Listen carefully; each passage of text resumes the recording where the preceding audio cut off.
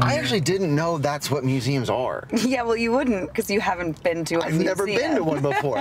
Which is crazy. They're just full of art. Yeah.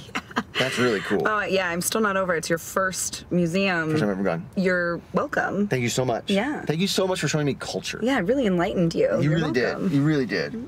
Well, look, Taylor, I don't want to jinx anything here, but I gotta say, best first date of all time. Sorry, what was that? Best first date of all time. Sorry, what was that? Best first date of all time. That's the best date I've ever been on, right? That was the best first date of all time. Yeah, come on. That was a good date. We had a good time. I would love to do it again sometime soon. I would too. Cool. Cool. Really cool. Yeah. Yeah. Oh, actually this Friday, there's like a really cool event at the Celebrity Center. So if you're down, that could be really fun. Oh yeah, cool. Celebrity Center. Sorry, is that the Scientology building? Yes. Yeah, it's one of them. Oh, right. So are you a Scientologist? Yeah. Oh. Yeah. Awesome. Cool. That's really cool. Is it? Or yeah. Oh no. Yeah. Of course. No. Yeah. I just, I'm not a religious man myself. Sure. But that's cool for you. To each his or her own, I will say. Yeah. Well, cool. I will text you the details about Friday. Cool. And yeah. Well, thanks for everything. That was really nice. I had a really nice time. Sorry. Are you not gonna kiss me right now? Oh no, sorry. You know what? I actually I don't like to kiss on the first date. Really? Yeah. I like to go slow. I like to be patient. I like to make sure everybody's on the same page and comfortable. And I like to build anticipation a little bit.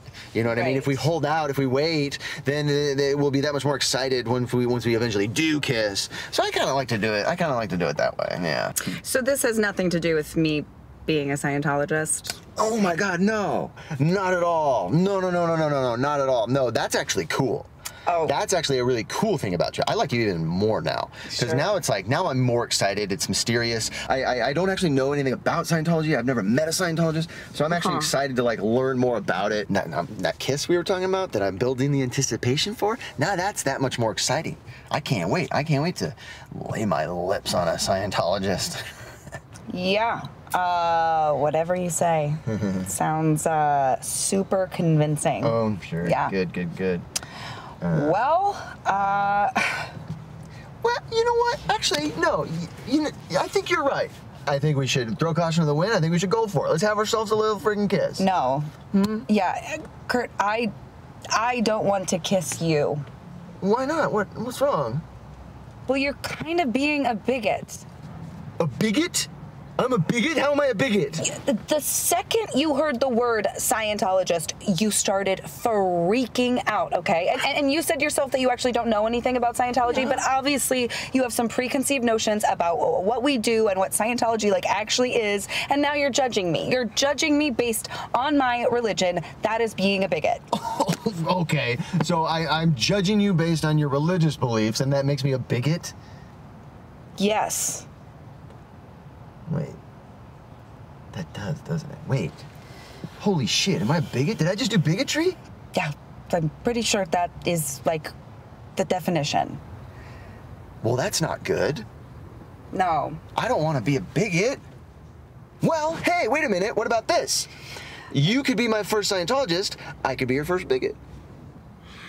That could be kind of cool. Yeah. Can you do me a favor? Oh, sure. And actually just delete my number from your phone. Oh, yeah. And just never call or text me. Oh, sure. Ever again. Of course, no problem. Hey, is this how all first dates end, or is it just me? Good luck out there, man. Oh, thank you. Thanks so much. Then for the record, I was trying to recruit you. Oh, really? I knew it. No, you fucking idiot. Oh, okay. Well. Oh, you slammed my door? That's very rude. Speaking of bigots, you're a bigot about cars. That doesn't make any sense.